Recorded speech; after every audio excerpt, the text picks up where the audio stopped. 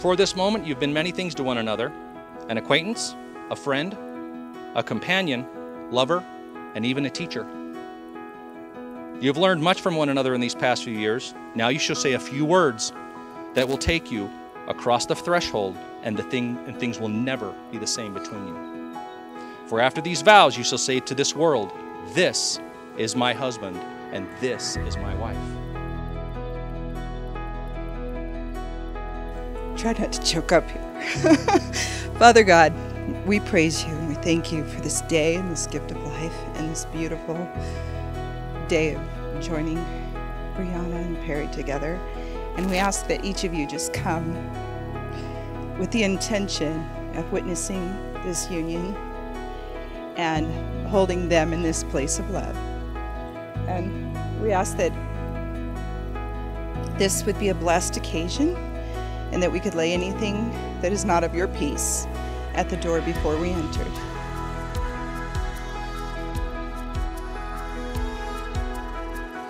They say it takes a village to raise children, and even a bigger village, more like an army, when it's a blended family.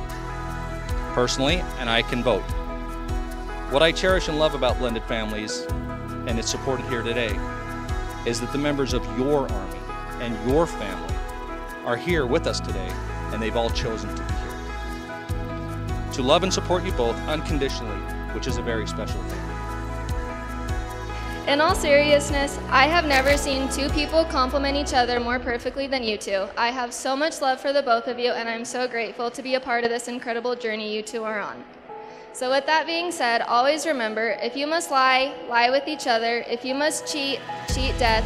And if you must drink, drink with us. Cheers to Brianna and Turbo.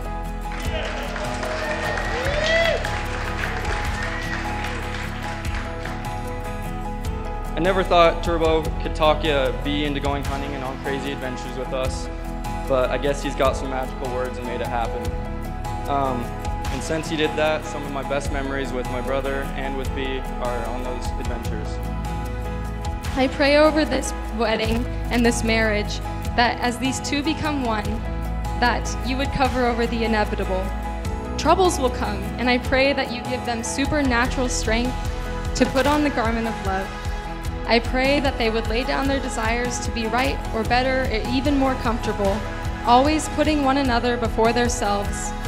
I pray that you bless their marriage with your grace and truth, the truth that nothing can separate us from your love, not death nor life, not angels nor demons, neither our fears for today or our worries about tomorrow, not even the powers of hell. Nothing in all creation will be able to separate us from your love that is revealed to us in Jesus. I pray this over you too, that as you become one, that what God has joined together, no one can separate.